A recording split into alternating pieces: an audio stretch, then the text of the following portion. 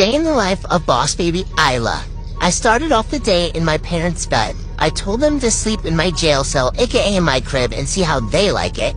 Then I sat in my rocker and watched my favorite show, The Dancing Fruits. I love them so much, I even decided to dress like them, and I became a dancing fruit. I made my daddy lift me up so that I could become one. After my outstanding performance, I decided to be a cozy little cocoon.